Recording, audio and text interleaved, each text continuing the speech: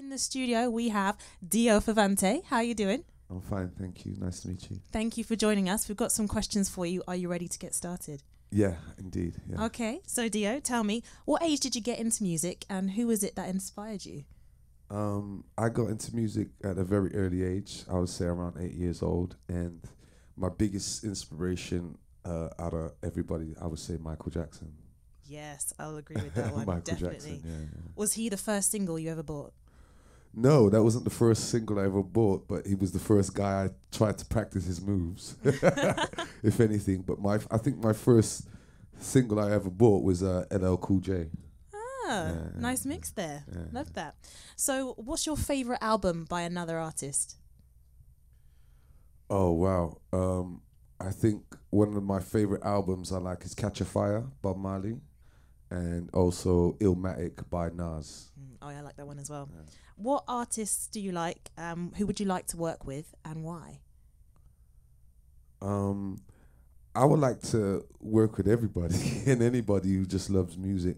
But I think in the UK, one of my kind of like heroes that I've got a lot of love for is Tipper Irie. I would love to work with Tipper Irie from a DJ standpoint. I think I learned a lot from him growing up, you know, in the 80s and stuff. And I think he led the way lyrically, and I used to watch him a lot. So I would say Tipper. Yeah. Tipper Irie, yeah. Lovely guy. He's a lovely guy. Where was the last event that you played at? The last event was in Austria, in Salzburg, in Austria, in a place called with Mountain Reggae Radio, which is part of my family, you know, out in Austria. So one love to the Mountain Reggae Radio crew. What's been the best moment that you can recall? In my career? Yeah. Japan. Japan has always been my second home. So Japan, I love Japan. Yeah. That's been the best, my best experience being in magazines, being on radios, touring was Japan. Yeah. Okay.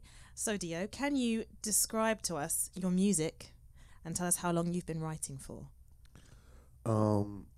My music is concept music, it's spiritual music.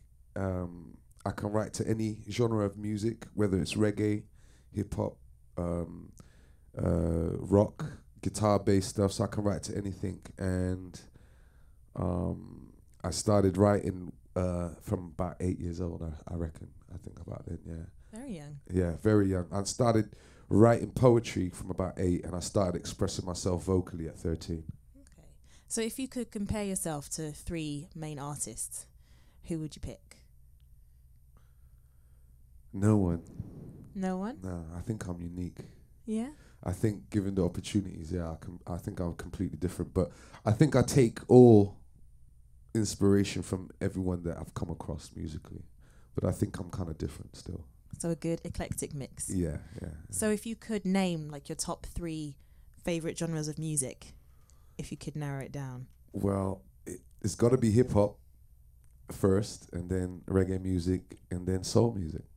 Soul music. So that sounds like a good mix. And I love rock and roll too. I love all music. I think music is just a beautiful thing, and I think like it helps us to express ourselves every day. And sometimes when we go through problems and you know we have different emotions and stuff, music helps to bring out that. So music is a spiritual thing for me, and I love it. It keeps me calm. So professionally with your music, what's your goal? What's your aim? My aim is to eat off of my culture. I want to be able to eat off of my culture. I want to be able to work, create songs, write songs for other people, and perform songs with my band or with my DJs, and just keep on creating good music and getting more exposure and being able to reach more people. So that's what we're trying to do, is just to reach the public, reach more people with the love that we got. So, yeah. Other than music, what other jobs have you had? I would say that the other jobs that I had, I think that I'm a caring person, so I did a lot of support work and stuff with people with learning disabilities, mental health, and homelessness, drug and alcohol, and stuff like that. So, yeah, I think anything to do with caring for people, yeah, Okay. I'm into that. If you could go back in time, what would you do differently? Stay away from people. Certain people, that's for sure. Certainly. Okay. I thought you meant all people. Well, you know what I mean? That is debatable. But no, if I can do things differently, I think what I would do differently is as a younger man, I think I'm having the reversed effect, but as a younger man, I think I would have been more humble. I think as a younger man, I had too much energy, and people didn't quite get it. And a lot of the times, people don't get things immediately if you don't sit back and let them watch you and observe you. So humility, I think I would have changed a little bit different. But now I'm a bit older, I don't have that much humility in me anymore because it's all been dried out. It's been dried out. It's been dried out. You just don't care anymore. Right. No, I do care, but I'm not pulling any shorts or any punches. I'm just wearing my heart on my sleeve, and you just take me how I am. Fair enough. Yeah. What are you listening to lately? Myself. I've got a new album coming out. It's called I Am King's Son. And I've got an EP coming out as well called July and Raw. And I'm just in the final stages of mixing everything and mastering everything. We got a few videos that will come in, and I'm really excited about my music at the moment. I think it's different compared to a lot of people who are putting out music in the UK. I think the stuff that I'm doing is very different. Okay. So which of your songs are you most proud of? All of them.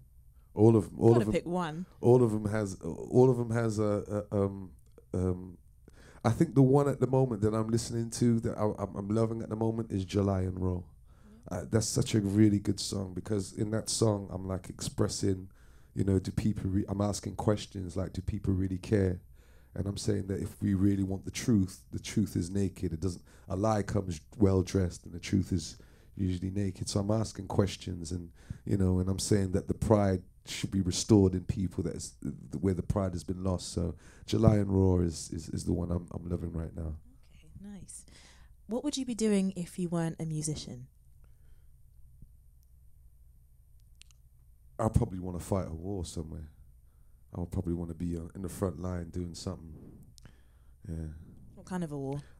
A war for freedom, maybe, or a war for righteousness, or a war for peace, or a war. I got a war on love, actually, because everyone has a war on drugs and a war on terror and a war on. I got a war on love, because I don't believe there's enough going on out there. So I got a war on love. So I'll be on the front line fighting for love. Oh, that's nice.